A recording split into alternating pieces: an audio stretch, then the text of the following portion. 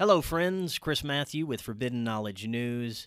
We will soon be starting production of the second film in the Forbidden documentary series.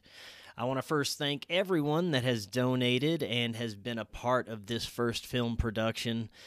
The first film is still in the pre-sale phase, and we are in the process of getting it submitted officially to all the streaming platforms. We are still completely self-funded, and in order to have the means for travel for the next film, as well as lodging and equipment, we will need to sell pre-orders of our first film or get donations. You can help by donating by using the link in the description, or you can help by purchasing the pre-release of the Forbidden documentary Occult, Louisiana. All those links are right there in the description. Any amount is always greatly appreciated. Any donation of $20 or more, and you will get a PDF copy of A Warning from History by Corey Hughes and a free download of the Forbidden documentary. Again, if you'd like to help, all the links are in the description, and anything is greatly appreciated. Stay tuned after this announcement for a clip from the Forbidden documentary Occult, Louisiana.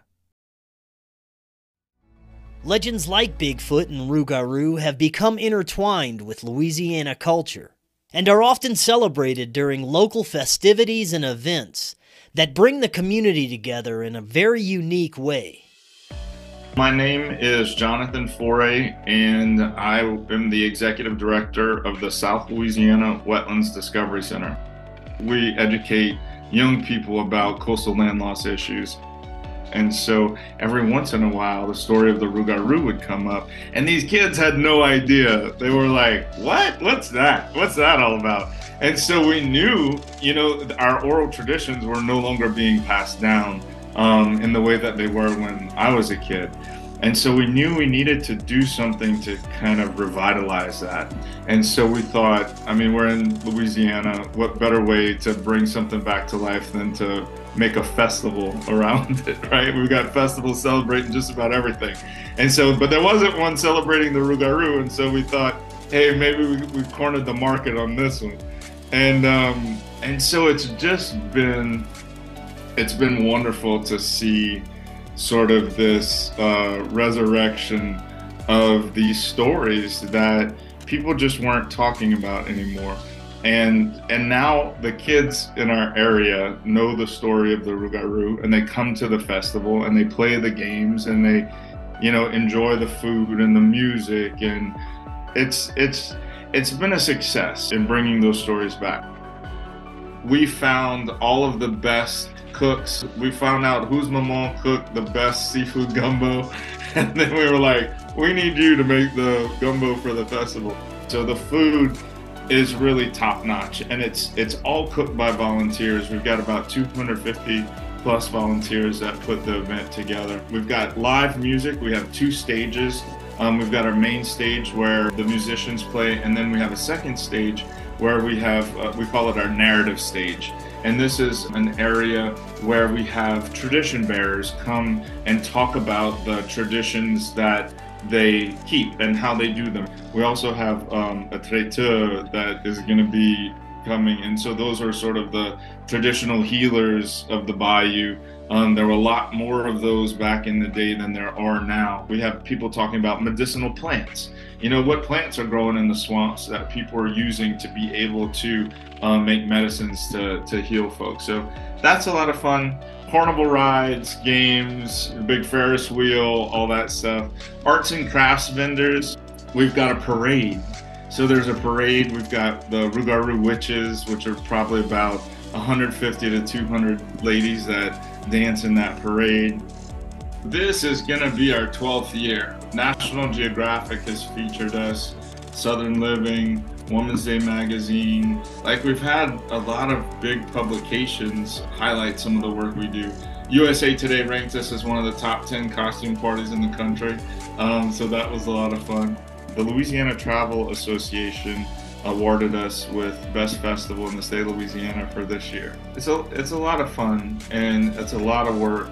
It's definitely culturally relevant, but because we have that story of the Rougarou that isn't in a lot of other places, it really makes this event special.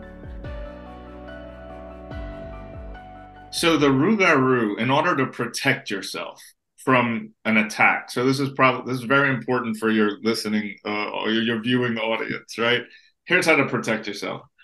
You get a colander, so it's like a strainer. You put the colander on your front door and you're good to go, because the Rougarou is OCD about counting things. And so he goes to your house to break into your house, and then he starts counting the holes that are on the colander, right? And he can only count to the number 12. And he can't count past 12. So he gets to 12 and he doesn't know 13, and he gets frustrated. And so then he starts counting one more time. 1, 2, 3, he gets to 12, doesn't know 13. So he just stays there focused on this. And then the sun comes up and he has to retreat back into the swamp. You can do the same thing with 13 pennies. And that's because, like, you would put 13 pennies on your windowsill or on the front of your door. Rougarou is not good at math and a little bit OCD. The folklore is very much embedded in Catholicism, and that may be a little bit of the French influence, because a lot of the French folks coming in from Canada and from France were largely Catholic. So there are some rules about, don't do these types of things on holy days of obligation, or something bad is going to happen.